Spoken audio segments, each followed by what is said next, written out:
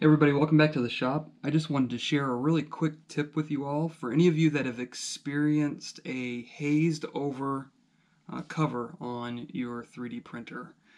So, unbeknownst to me, this Creality LD002R, the cover for it was susceptible to isopropyl alcohol. So I cleaned it with isopropyl alcohol and it ended up hazing over the whole thing to the point that it was pretty cloudy. It wasn't so severe that it cracked it or anything, but it definitely made it cloudy.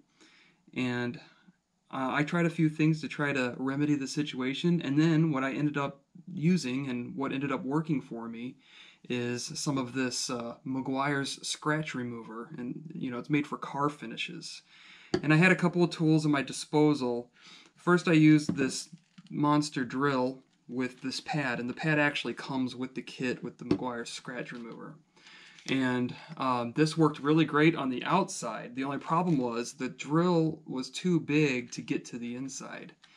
And so I just so happened to have this tool. And this looks like a small drill.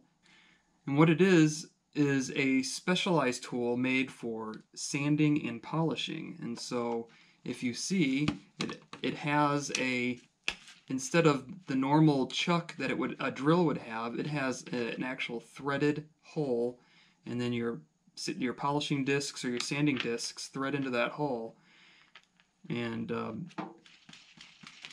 then you apply your buffing or polishing compound to the pad.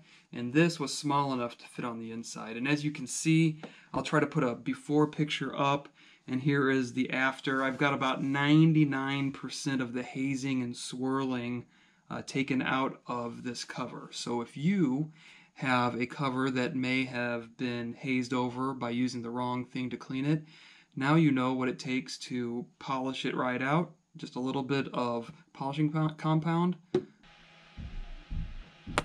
a polishing tool, and a little bit of work.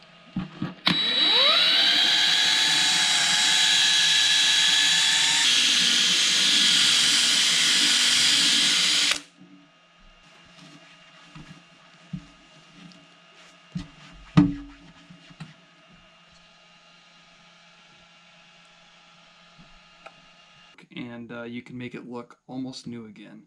So hope that helped everybody out. Thank you for watching. I will see you next time.